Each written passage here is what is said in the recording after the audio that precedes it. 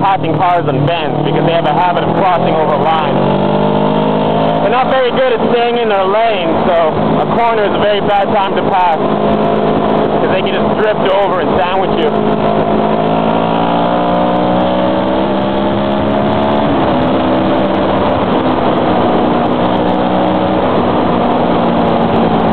And I've caught up with the group again. Who would have thunk it?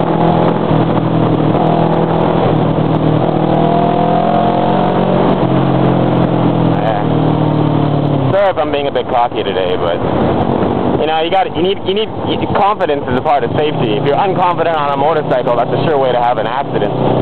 Confidence will help get you out of tricky situations.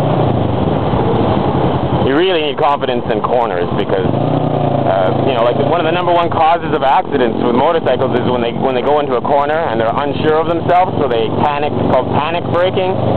So when you enter a corner too fast and you think to yourself, oh shit, I can't do this corner, I'm going too fast, so then they brake. But when you brake on a motorcycle, the motorcycle goes straight. So they end up going straight on a corner, which usually means going into the oncoming lane and possibly the oncoming shoulder. I've done it a couple times. I did it when I first started riding a sports bike. Yeah, actually, I can remember specifically. The very first time I rode a racing bike in Taiwan was a TZR 250, which is a two-stroke. It's an awesome bike. I love 250 two-strokes. I would own a 250 two-stroke if they were legal in Taiwan. And but you need to live somewhere with twisty roads because their top speed is very low. But from 0 to 150 kilometers an hour, they're the fastest bikes, period. Like, give me a break. Because they're so light. You know, you have the power of a 600cc four-stroke, debatably, and you have the agility of nothing. You know, like there's nothing that compares to the agility of a 250cc two-stroke, except for maybe a 150cc two-stroke. But with a 150, you really don't have the power.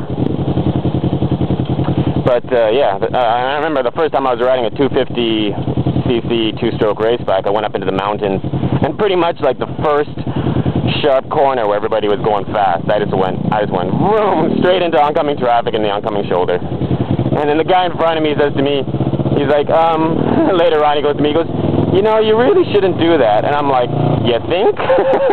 Yeah, I know I shouldn't do that. It's just not that easy taking corners at a full lean at high speed when it's your first time riding the bike. It's my first time on that bike, and it was my first time on that road, so it took me a while to get the hang of it.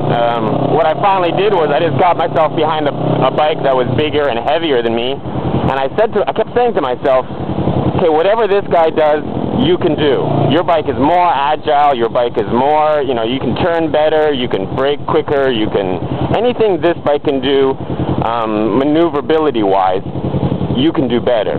So just do whatever he does. And when he entered a corner at 60 kilometers an hour, I entered it at 60. When he entered a corner at 80, I entered it at 80. And it felt way too fast for me. So I saw his bike going down at a greater angle. I'm running a red, but I got a bus as a blocker, so yeah, and you know, the greater his turn angle, I just matched his turn angle, and I knew that I could match it because my bike was lighter than his. You know, it wouldn't hold true if I was like riding a Harley and trying to like match the lean angle of a CBR or something. But on a 250, you can rest assured that there's nothing on the road that's more agile than you.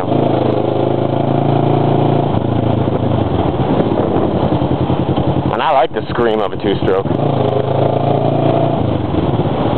I like scream periods. I like scream periods. I like screams, period.